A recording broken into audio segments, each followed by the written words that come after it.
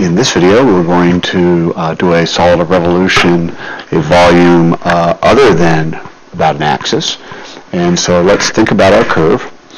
Our curve here is still the same parabola that we've been working with. And we're going from x is 1 to x is 3.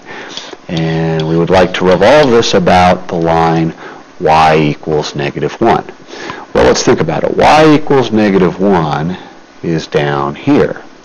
So when we revolve about the x-axis, our radius length is that far. But when we revolve about y equals -1, we have one more length that we have to add.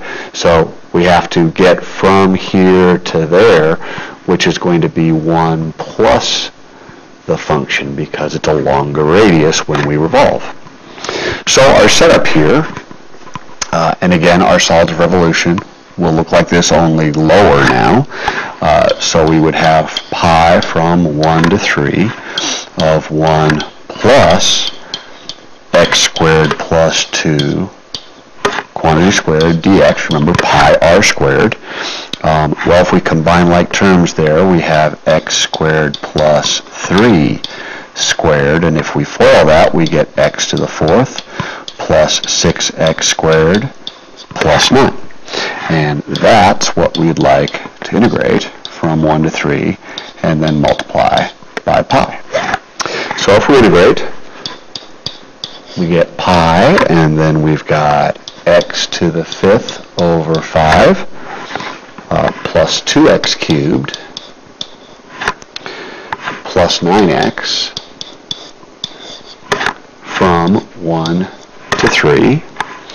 So pi, if we plug in, we would get 243 over 5 plus 54 plus 27 minus 1/5 plus 2 plus 9.